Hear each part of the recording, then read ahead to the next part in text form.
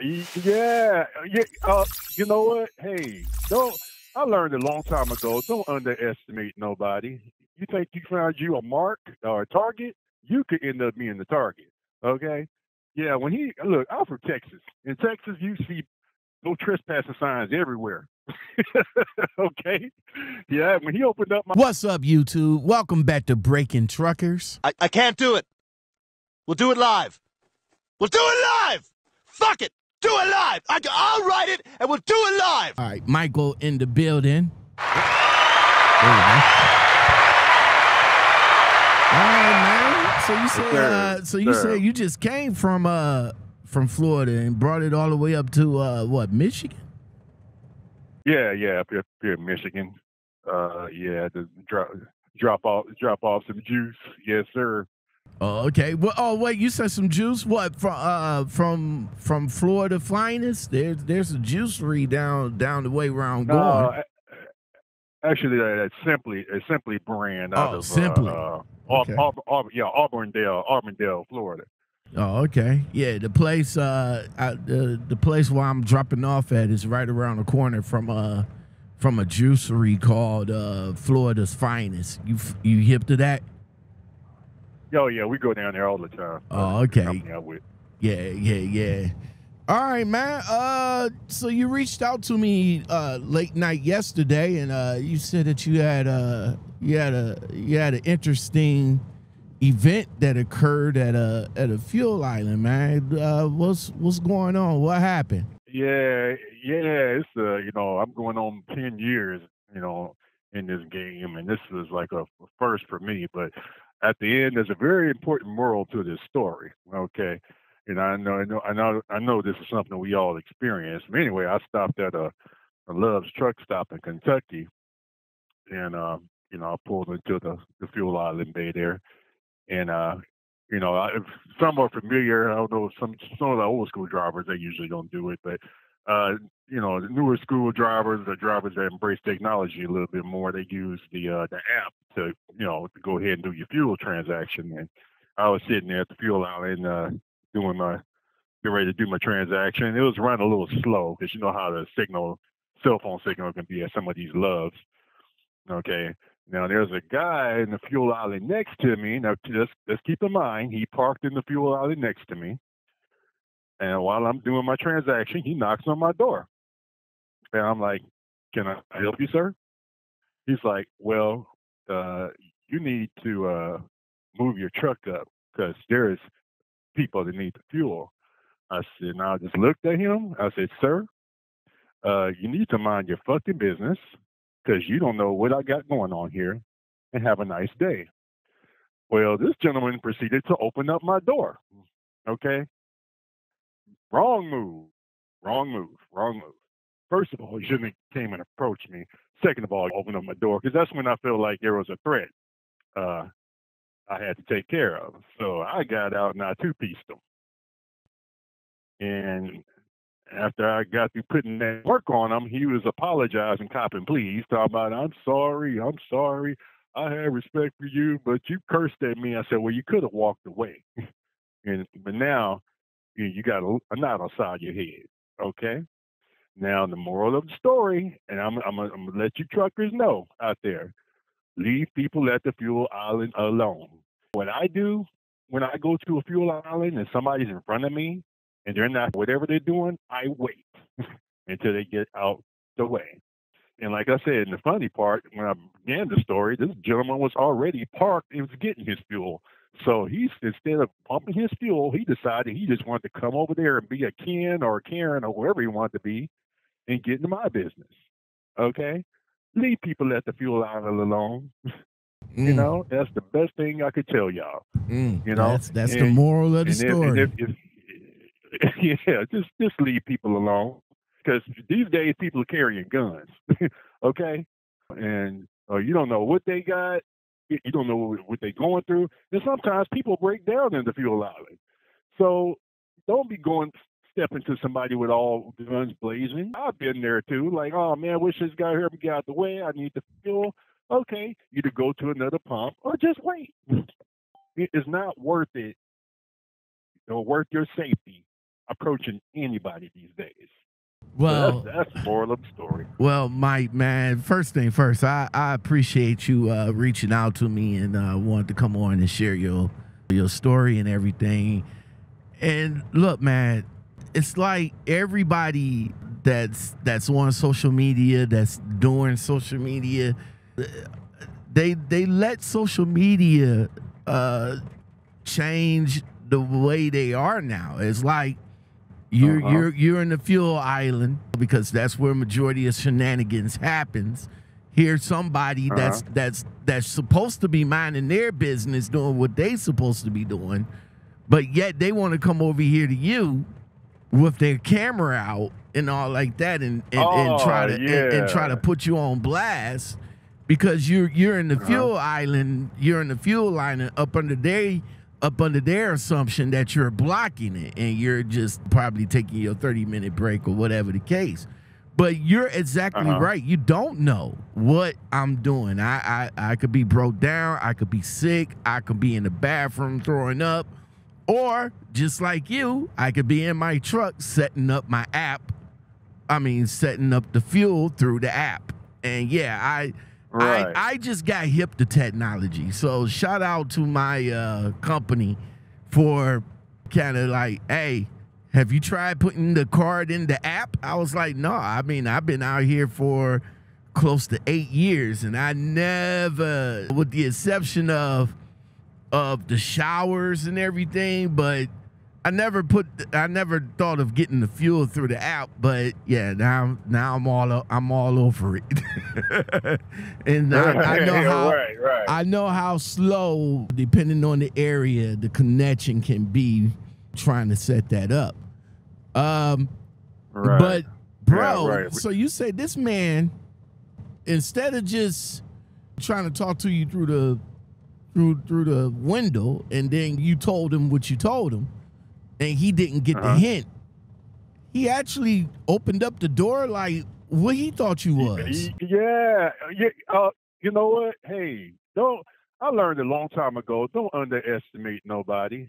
You think you found you a mark or a target, you could end up being the target. Okay? Yeah, look, I'm from Texas. In Texas, you see no trespassing signs everywhere. Okay? Yeah, when he opened up my door, he was trespassing. And that's when I felt threatened. And I was taught you eliminate the threat.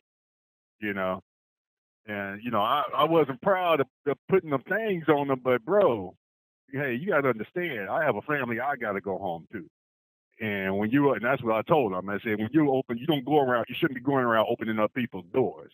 Because I'd rather have some hurt feelings and walk away breathing, And I feel what you're saying about social media, man. Actually, I've seen a guy posting some videos on YouTube approaching people at fuel islands, and I was thinking to myself, yeah, better be glad nobody beating your ass getting in their business. But yeah, just leave people at the fuel island alone.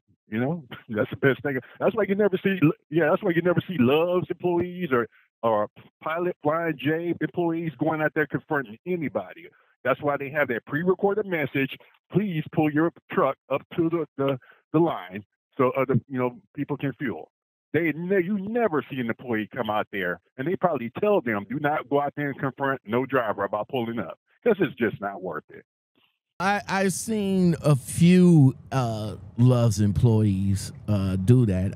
They'll come outside if you're in a fuel island for more than a long time. Then one of the employees they'll come outside, they'll knock on the door, and they'll say, "Hey, please go and park," or whatever the case. But if you're in a fuel island. If you're in the fuel island for more than the proper time, I guess, and I don't know, I don't know if there is a proper time. Like, I know it takes maybe about 15, 20 minutes to fuel, and then maybe about an extra 5 minutes or so just to go in to get your receipt, use the bathroom, grab something to eat, and then come back out and bounce. If that's proper proper time. I mean, that could be considered proper etiquette.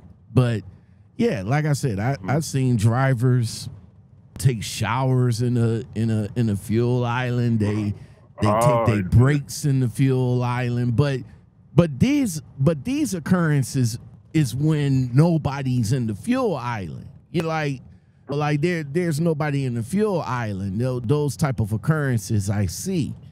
But yeah, I can understand if the truck stop is super busy, like some of these pilots and loves are, they could get to the point of furious. You know what I'm saying? So maybe if he would have just came up there and said, hey, he probably could have came and said something else, but or nothing, or nothing at all, nothing at all. That would have been better, especially if you're already in the fuel island fueling. So that's none of your business. But if maybe the truck driver behind you probably would have came up, would have been a different conversation. Hey, I'm behind you. How much longer? Yada yada yada.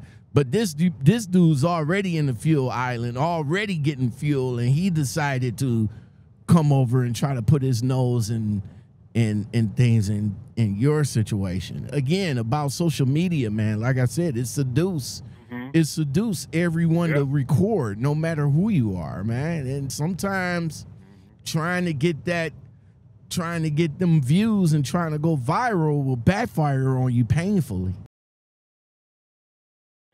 That's my thing is you can also, you can say what you want to say. You can curse me out. I'll curse you back, whatever. Do not ever try to invade my personal space. Because that's when I'm going to perceive a threat. And he better be glad I have somebody who halfway thinks about something before I do it, because that could have easily turned fatal. Now, speaking of, like I said, speaking of fatal, Mike. There's a huge uproar that's going on now about the 14-year-old kid shooting a dude that hit his mom at a restaurant. Are you familiar with that? Yeah, I heard a little bit something about that. I haven't dug into the story, but yeah, I heard that on another podcast I listened to. Like, yeah, but my thing is, where did the was it like justifiable self-defense, or Well, I looked at it before I saw the initial video. I mean, I had a thought on it, because the way the news portrayed it was like, here's this mother over here telling the son to shoot the guy, and yada yada yada. Well, the video surfaced, and for this point of camera culture, I'm kind of glad that the video did kind of surface, because it puts more of the situation in complex. Exactly. I'm reading the story right now. Yeah, emotions are going to run high, especially if it's your mom. Hey, I see a man hitting on my mom. It's on. However, self-defense is a slippery slope. If you're under no obligation to flee if you're being attacked. Okay. And most of these states they have stand your ground laws. But where it gets kind of, slippery at is, I was reading where he was pursuing the man. Now he's, eliminating the threat is what you should always do when you're being attacked, but you shouldn't pursue. That's when it becomes, if the guy gets killed, that's when it becomes premeditated murder. You have to be in the act, but you should never pursue when you're defending yourself. If the threat is trying to run away, that's when it's not self-defense. But there's going to be, I best believe there's going to be some litigation going on back and forth, especially with the guy whose deceased family is. But number one thing, keep your hands off people's mothers.